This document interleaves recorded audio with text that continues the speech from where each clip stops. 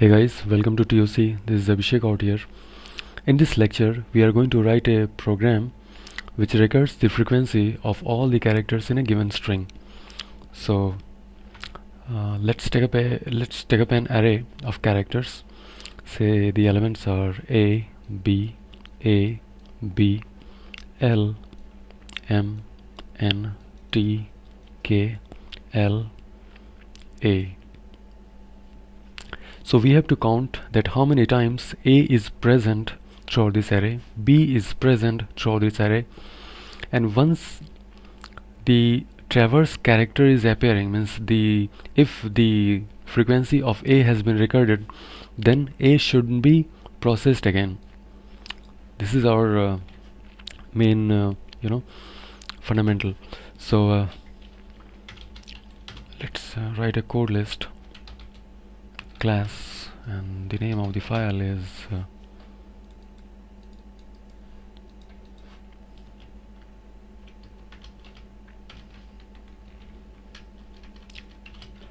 our file name, and this is the end of okay. In here, the main method public static void main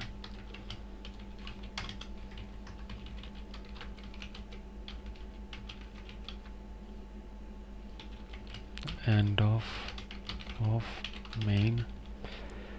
Let's take up a string s equals, the elements are a b c d e l m k, whatever it is. These are the elements. Now we need to convert this it's good to convert this string into a character array. So char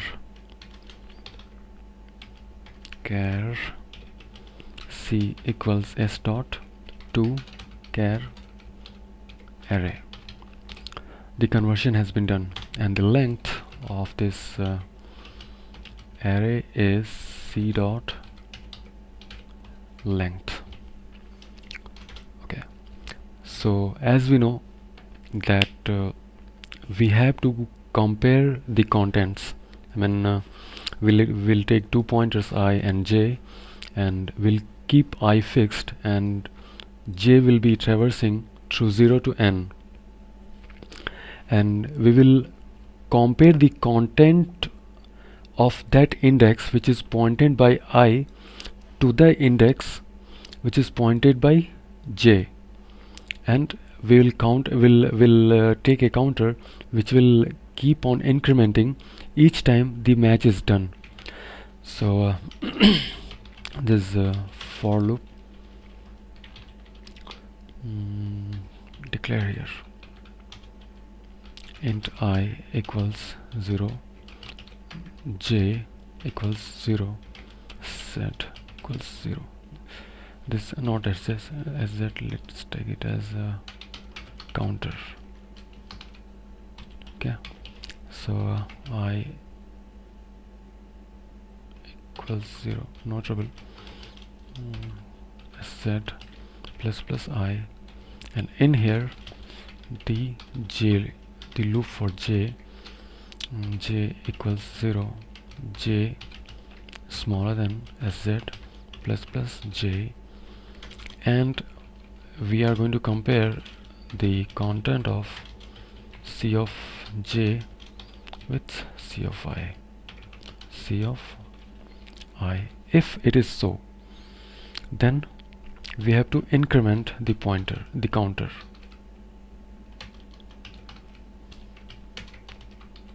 We have incremented, and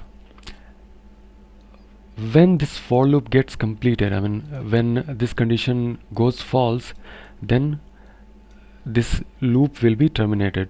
So outside this loop we can print the message that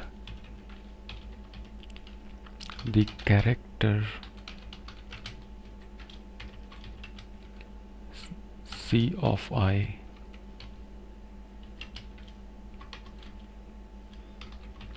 is present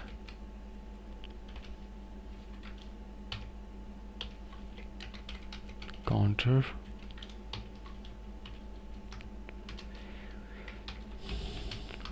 times. Okay, and now when this loop when again the I is going to start for the next value, then the previous counter value is going to be added. So it's always a good practice to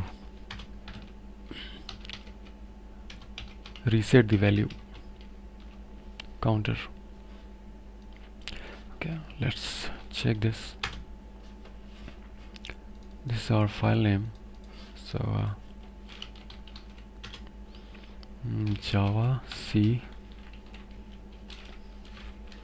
Java.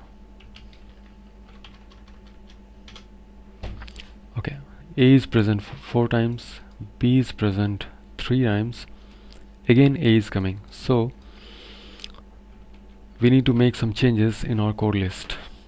Well, if I is pointing J, then J has to be traversed from A to the end, I mean from start till the end. So if J is pointing A, and if I is pointing A and J has started the traversal, then we need to think that if the content is same, when the value of I is smaller than that of the value of J is smaller than that of I, then the test should not be done. So for that we need to put a condition over here. If J is smaller than I, J is smaller than I, and the content is also same, that means C of I, C of J, then break. So it will come out from the current loop, means it will come out from this J loop. Okay, alright, so this end of J loop. Okay, and this is the end of I loop. Okay, alright, so this is done, and let's check again what's happening actually. Some weird kind of output we are getting. So well, when the I completes its traversal, means when J equals sz minus 1, then definitely we need to print this message.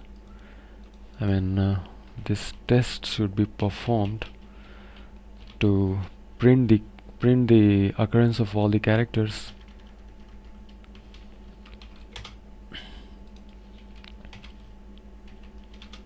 Now we are getting proper result. A is present 4 times. Is it so? 2, 3, 4, yeah. And then B is present 3 times. 1, 2, 3. So we are getting the proper result. So the context is, whenever J is smaller than I and the contents are also same, then